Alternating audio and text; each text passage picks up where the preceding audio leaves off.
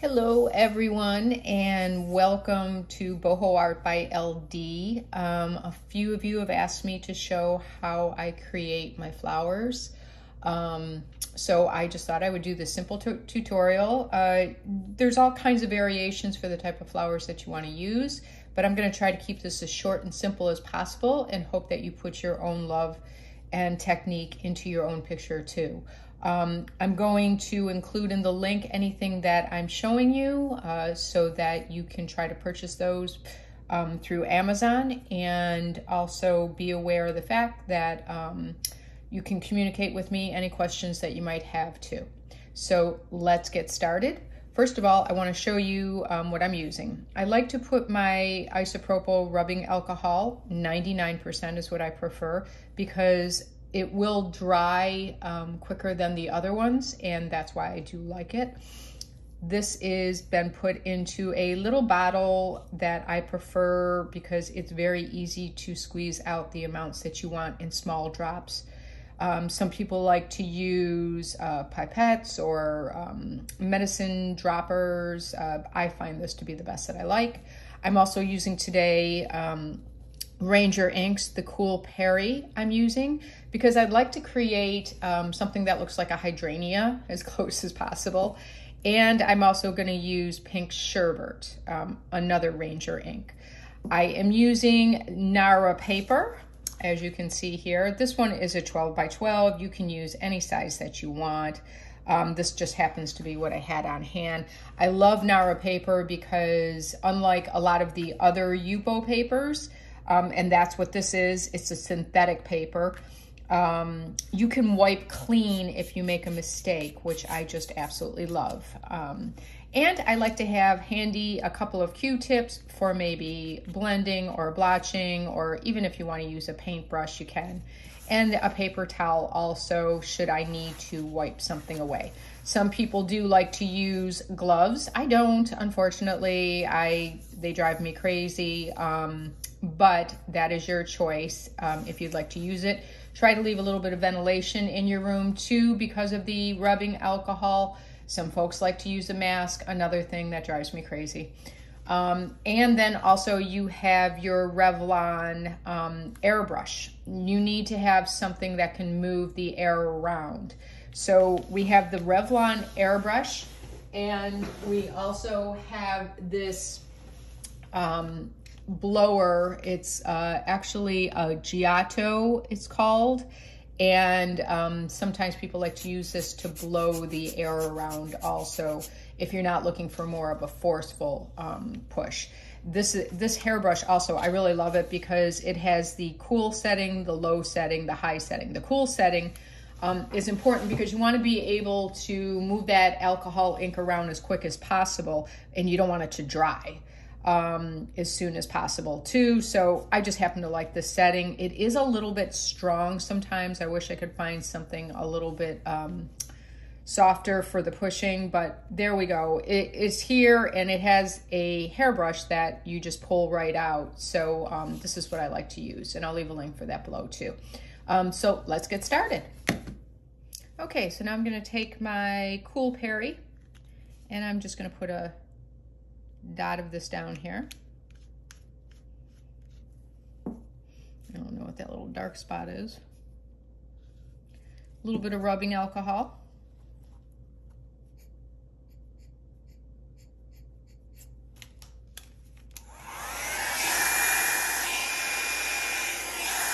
What you're doing is you're moving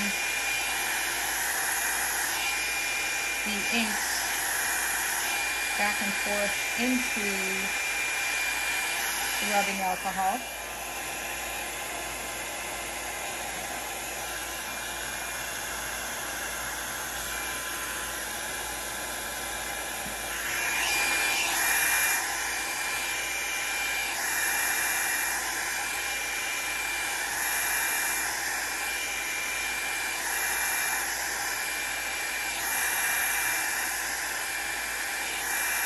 You're going back and forth with your blower all the way around it to dry it.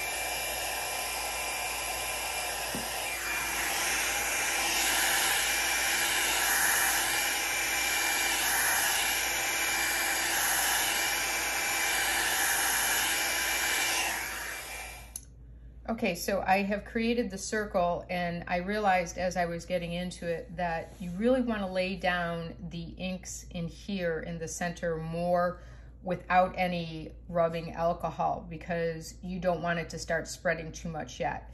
I'm trying to focus on keeping the color concentrated in the center and then having it kind of fade out around the edges. Now is the time that I'm going to start taking the rubbing alcohol, putting it down on the edge, blowing it in, blowing it out, blowing it in. And that will give a faded effect around the flower. Now, I want to show this to you. You're gonna have to listen to the hair blow dryer, but I don't want to put it on a fast motion because I want you to really see the effect that I'm trying to get.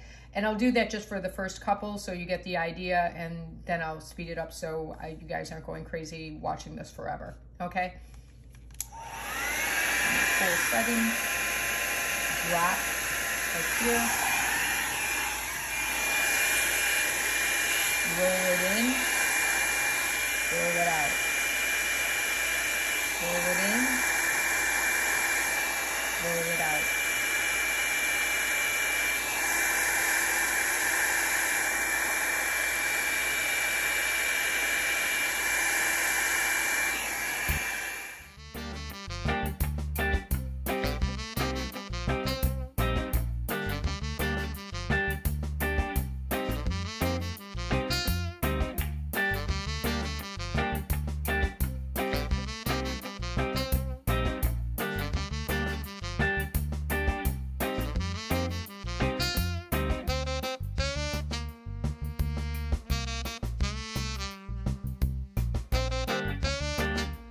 Okay, so guys, at this point, I like the way it looks. I like the shape. I think it's pretty representational of a hydrangea.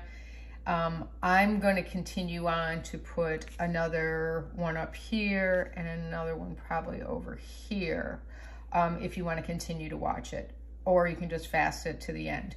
But I want you to see the stems that I will be putting on them at the end too. I like this contemporary looking type of stem where I take a ruler and, you know, you can make whatever kind of stem that you want. If you want to make more of a soft flowing one, go ahead. If you don't want to use any stem, you don't have to. You can just do bunches of flowers. But this one I like to take, and I take, you can take any art marker that you want. This is a green, Kelly art marker G554. I just had it laying around. That's why I grabbed it. I think the green is pretty representational of what a true green stem actually looks like. So now I take the ruler and I kind of, you know, you put it where you think the center is, and I lightly draw a straight line down, and then from there I just kind of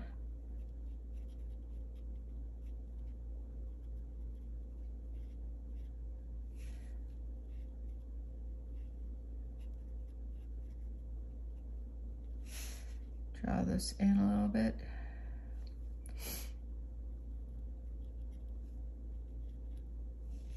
And then I like to take these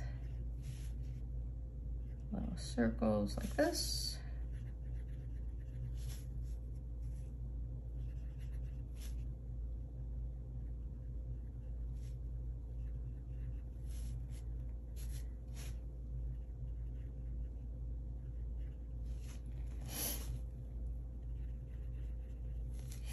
And voila, you have your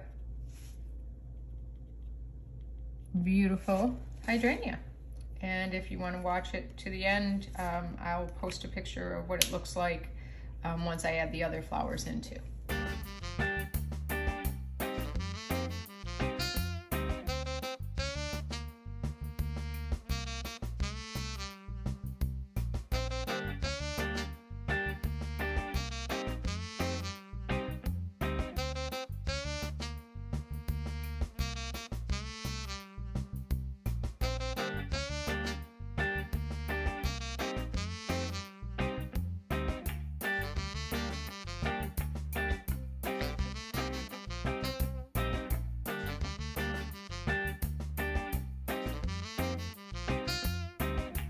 So there you go, guys. My beautiful hydrangeas. Stems completed, 3 of them on a 12 by 12 Nara sheet of paper.